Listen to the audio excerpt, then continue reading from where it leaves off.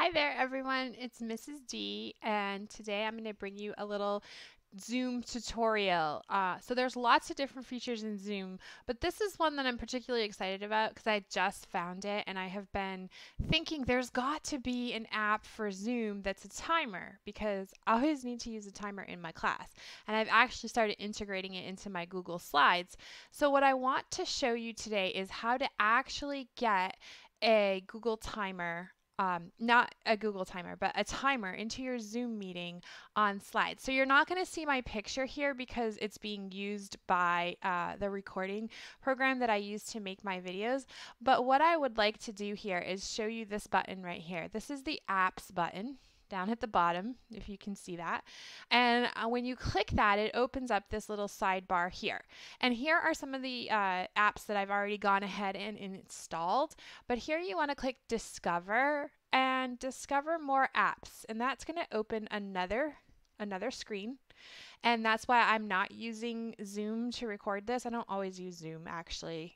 Very seldom do I use Zoom for my recordings because I use OBS Studio. But anyways, so you can see it opens up this right here. And if you scroll down, you don't see that timer until you scroll down. So there's lots of good things on here that you can go ahead and play with. But let's look at installing the timer and what that looks like. Okay, so it's going to tell you that you have to sign into your Zoom account.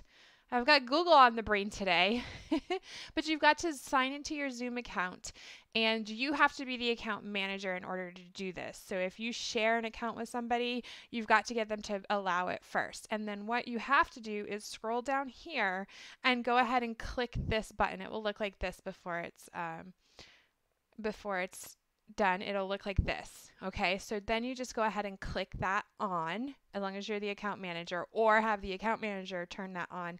Then you can go in on your own account and go ahead and install it. It will look like this at that point. So visit site to install, and that's going to just bring this up, authorize the use of it, and it's going to launch your Zoom meeting. So it relaunches the Zoom meeting, and then it pulls up this timer here. And so here you're able to put in the amount of time you want. Here's some quick buttons. And I am just so excited about this. I had to share it with everyone. So if you didn't know how to put a timer on your Zoom, you can do that. Go ahead and click it, and everybody will be able to see that timer as you're working. So it's very exciting. Very exciting. So go ahead and play with your apps and get some apps installed on there and start playing some games in your Zoom classroom.